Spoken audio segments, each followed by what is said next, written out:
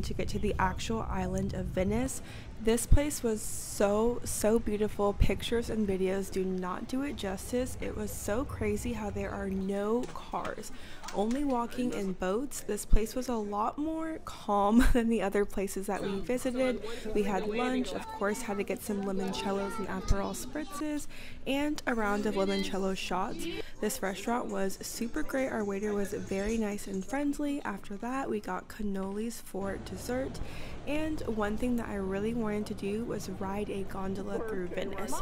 So after walking around and doing some sightseeing, we got on a gondola, and this was the most amazing experience. It was a girls gondola.